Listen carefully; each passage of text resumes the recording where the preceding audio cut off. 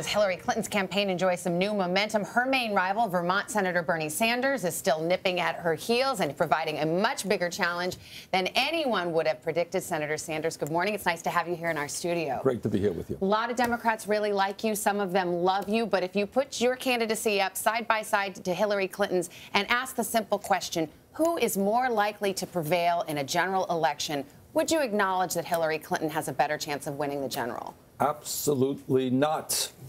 Actually, if you look at some of the polling of me against Donald Trump, we do better than Hillary Clinton. Not in all, but in many of them.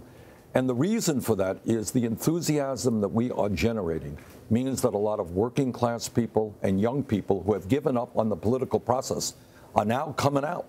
And they want a candidate to stand up to the big money interest and create an economy that works for all of us and not just the 1%. So we're generating excitement, big voter turnouts work. Democrats win under those circumstances, and I think we are the candidate to do that. You are progressive across the board, except perhaps on the issue of guns. You've supported some reforms, but you also support legal immunity for gun manufacturers. You voted against the Brady bill, which calls for background checks and 5-day waiting periods. Do you think at this stage, in this day and age, that makes you a tough sell for many mainstream Democrats? I don't, and I'll tell you why, Matt. What people don't know is that in 1988, when I first ran for Congress, there were 3 candidates in the race. 2 of them were supported by the gun groups. One of them, me, was not. And you know why? Because I said in that campaign, 1988, that I would vote to ban certain assault weapons. 2 years later, I kept my word.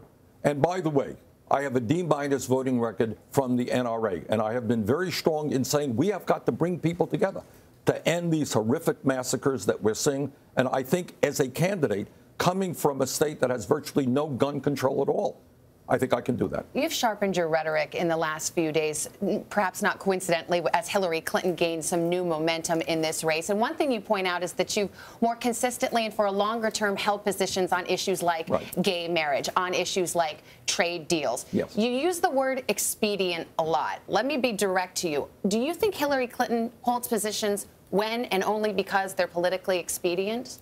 I'm going to let the voters make that decision. But what I will say is that I have, from almost day one in the Congress, known that our trade policies have been a disaster for American workers. We have lost millions of decent paying jobs. But the subtext is that Hillary Clinton hasn't picked up that fight where you have. Well, let me just say this.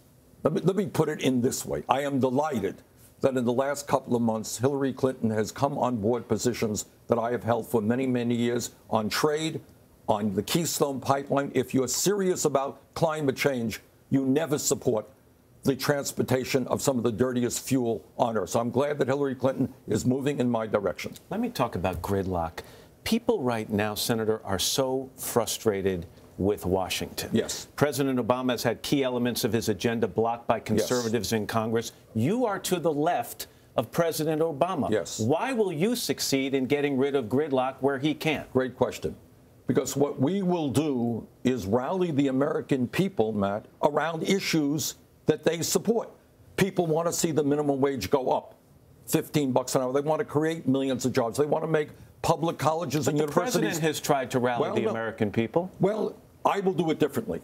Because at the end of the day, what people are really upset about is that big money controls what goes on in Congress. And the only way we change that is when millions of people come forward and demand the government represents all of us and not just the billionaire class. Senator Sanders, you have all of us reaching into our high school textbooks to look up the definition of socialism versus democratic socialism versus capitalism. You call yourself a democratic socialist.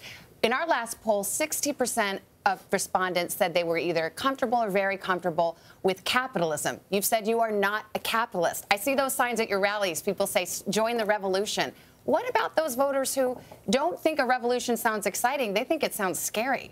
Well, I think our job is to make people aware that programs like Social Security, Medicare, the National Park system, which is a wonderful system, are publicly owned programs. And to also make people aware that we are the only major country on Earth, Savannah, that doesn't guarantee health care to all people as a right, and that we don't have paid family and medical leave, that we do not make public colleges and universities tuition-free, as many other countries do. So I think once we get these issues out and talk about creating a government and programs that work for ordinary people rather than just the very wealthy, I think more people understand what we're talking about. It's nice to have you here in New York. Come by and see us again. Well, please. thank you very much. Appreciate it. Thank you. Hello, Today fans. Thanks for checking out our YouTube channel. Subscribe by clicking that button down there and click on any of the videos over here to watch the latest interviews, show highlights, and digital exclusives.